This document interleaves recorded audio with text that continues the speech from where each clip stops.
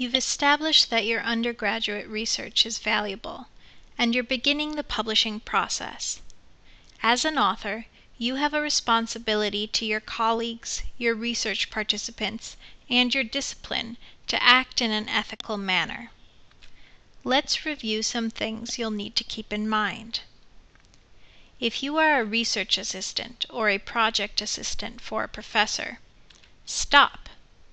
Your professor is the owner of this research project.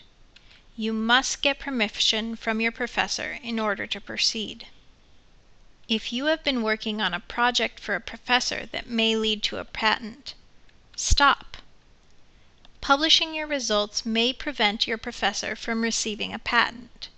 It is best to wait until that process is complete. If you have already submitted your project to a journal and are waiting to hear back from them, stop. Many journals will not accept papers that have been published or submitted elsewhere. Only submit your project to one journal at a time and follow the submission guidelines or contract.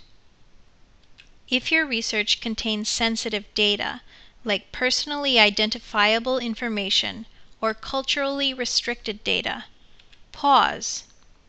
You can publish your research, but you must protect the confidentiality of your research participants and be sensitive to cultural issues. You might need to anonymize or restrict access to your data. Ask your professor what steps you should take. If your research is still in progress, pause. Presenting preliminary research can be a good way to get early feedback about your project, but sometimes publishing preliminary results may interfere with the future publication of your research. Ask your professor to help you decide. If you're working with a group of other students and want to publish your joint research, pause. Under copyright law, as a joint author, you have full and equal copyright.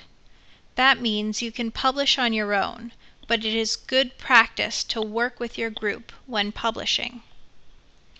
Once you've addressed your responsibilities to others, you're ready to pursue the publishing process. You don't have to do it all on your own.